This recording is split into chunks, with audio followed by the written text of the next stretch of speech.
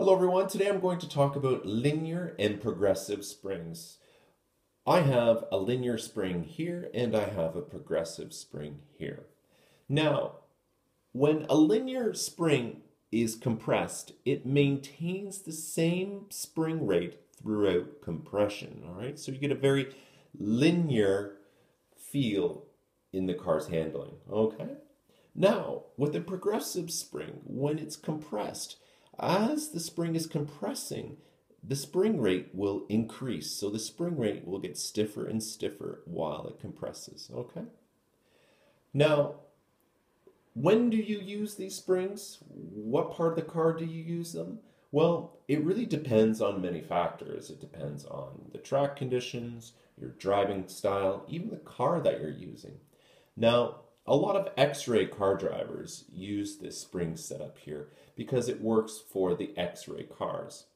Now, this can be said for other chassis as well, but you might not get the same performance as you would for these springs as they were intended for the X-ray car design. Okay? However, I've had some great success with using progressive springs on the front end of my car, using 2.5 to 2.8 on the front and 2.6 on the rear.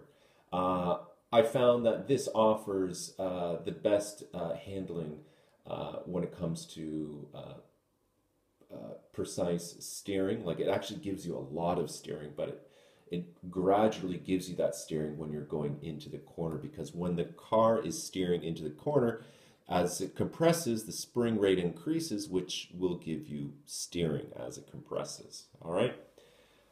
However, it can be a little bit too much for some drivers. It can make the car a little bit too twitchy. So, if you find that your car is too twitchy with a progressive front spring, what you can do is simply run linear springs front and rear. And, I've had great success with running linear springs front and rear. And, most top drivers prefer linear springs because it makes the car easier to drive, more predictable, and it tends to be a lot smoother when you're driving on like various surfaces.